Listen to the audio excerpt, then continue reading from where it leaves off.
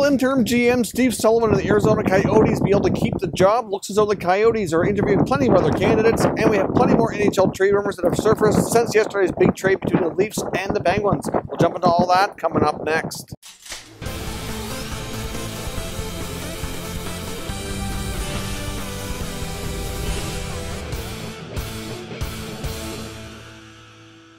So welcome back to another video here at Top Shelf Hockey. Now, as you can see, we're again in beautiful, historic downtown Fredericton, New Brunswick, recording another outdoor video. As you can see behind me, just down the way here a little bit, we have marina, and if you flip the camera around here, you'll see our historic walking bridge here behind me on the other side, down by the water here by the St. John Rivers. And I hope you're enjoying these outdoor videos. So for today, as I mentioned, we have some talk about Arizona Coyotes.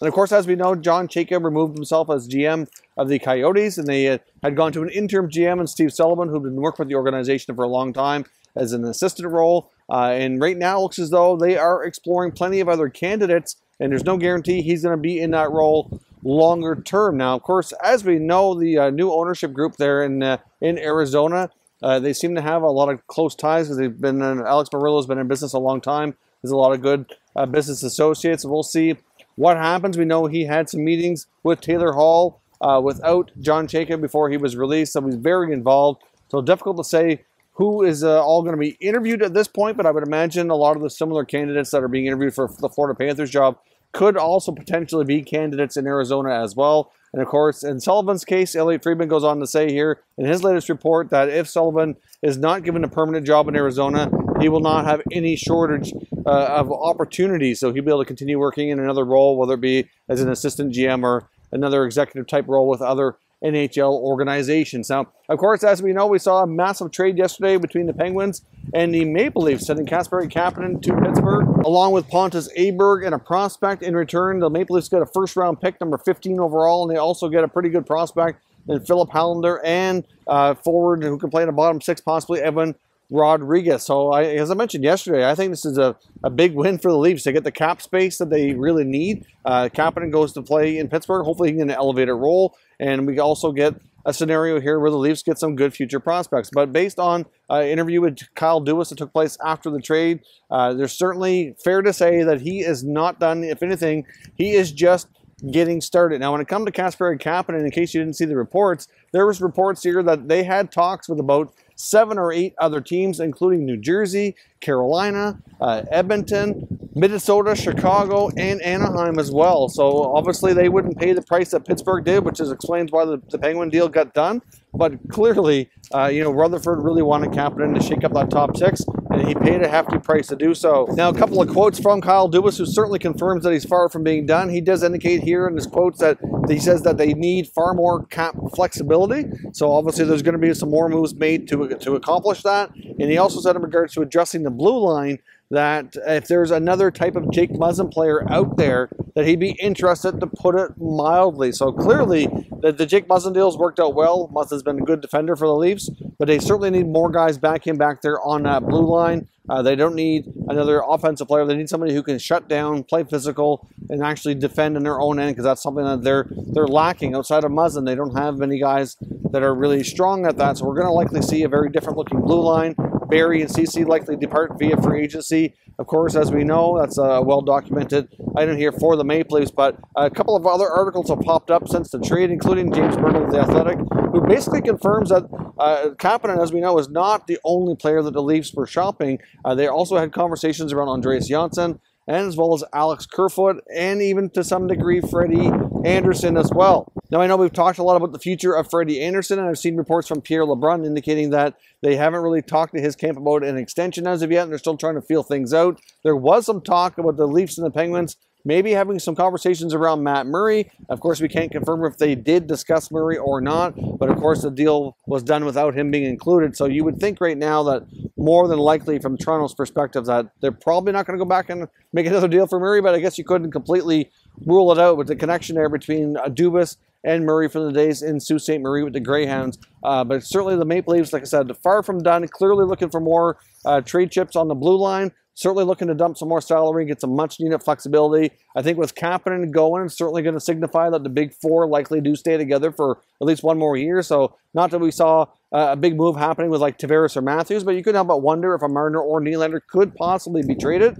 And I don't think we can completely 100% say it's not happening, but we did hear Dubas say that he wanted to give them another chance. And with them starting to move out some lower-level players like Kapanen, you can pretty much confirm that that's likely his desire, and hopefully he can find a way to accomplish that. Now, of course, with the return on Kapanen, you've got Hollander, who's a pretty good prospect, could be a player for them, somebody who they've apparently had interest in for some time, so that works out well to add to their prospect pool. But that first-round pick may not remain with the Leafs. It's quite possible that they could trade it. I mean, Dubas himself said in his media availability afterwards that they certainly are open to it if the right deal is there. Obviously, the Leafs are trying to win sooner than later, so as much as they can use the pick, if they can't find the right trade, they obviously would prefer to get somebody who could help them today. Now, one of the conversations they were having with the teams I mentioned for Kapanen was Carolina, who has shown interest in some of the Leaf forwards here, and where they hold the Maple Leafs' first-round pick that they gave them in the Marleau trade, they were trying to get that pick back, but Carolina would not pay that steep of a price. They would not bite, but Rutherford, who's clearly desperately trying to shake things up, certainly had no problem doing so. So there certainly will be enough players on the market, especially on the blue line, who could certainly attract a trade option here by giving up that first-round pick. It wouldn't be a big surprise. I know if you take a look around the NHL, if you look at like the Anaheim, like Josh Manson, even a team like Nashville, who has a pretty solid blue line and looking for offense, obviously involved in that Kapanen trade, could be involved with some other deals as well. Obviously, they're another team that could build upon their prospect pool too. So will Kyle Dubas keep that first-round pick, or will it be traded? And most likely, you would have to think it'd be for a blue liner. What blue liner do you think they should most likely target to get a good return for this pick? In regards to the Pittsburgh Penguins, we're looking at an article here from the Pittsburgh Tribune Review, looking at some more moves they could be making. Of course, there's interviews with Rutherford after the trade yesterday as well, where he indicated now that they've acquired Kapanen that they kind of see their top 6 forwards kind of being pretty well set. So clearly you'd have to think, well, Crosby, Malkin are 100% the top 2 centers. You've got Gensel and Zucker, and likely Rust and Kapanen, I would think, would make up your 4 wingers that would play in the top 6. The Pittsburgh Penguins have had a lot of moving parts in their bottom 6, like the Leafs and other teams that have been hard up against the cap here. So you have to think some players like a Patrick Hornqvist, Dominic Simon, or Jarrett McCann, even Nick Bukestad, any of those players certainly likely could be available for trade. You also have to think with the arrival of Kapanen, the UFA Connor Sheary likely does not return, of course. He was reacquired from the Buffalo Sabres. Certainly some question marks around him, but you also think he's another player who very well might not be back for Pittsburgh. And obviously they're expected to make some changes on the blue line as well, but Jim Rutherford is not done here. He's certainly going to be making a lot of moves. Like Kyle Dubas is going to be extremely busy, but he's already given up Hollander in a first-round pick, so he's not going to have a lot of future prospects and picks here to really play around with for making additional acquisitions, but there's going to be plenty more moves with the Penguins organization. But there's certainly lots of expendable pieces in Pittsburgh for Rutherford to move around, try to find some cap flexibility to really improve that blue line. And of course, moving Matt Murray is going to be paramount. Of course, as we mentioned before, there's been already reports that there's all kinds of conversations happening around Murray. Rutherford said he's getting a ton of interest. So clearly there's lots of teams out there looking to address their goaltending. It's just a matter of who's going to pony up the best deal. Of course, we saw the Kapanen trade kind of be a little bit of a surprise yesterday. Wouldn't be completely shocking to see a Murray trade happen sooner or later as well, especially as these NHL teams are being eliminated from the playoffs. Then they clearly are looking to go into offseason mode here rather quick, since it's going to be a quick turnaround getting to the 2020-21 NHL season as well. So let me know what other moves you think Toronto and Pittsburgh are going to make here before too long. They're both expected to be extremely busy. They both have a lot of players that are kind of known as your usual suspects here in the trade rumor mill. So let me know what you think we're going to see happen here, and we'll discuss further down in the comment section. If you're new to the channel, consider subscribing and turning on your notifications so you don't miss any future content. And give this video a thumbs up if you enjoyed it. I'd appreciate it if you did. As always, thank you very much for watching, and I'll catch you next time.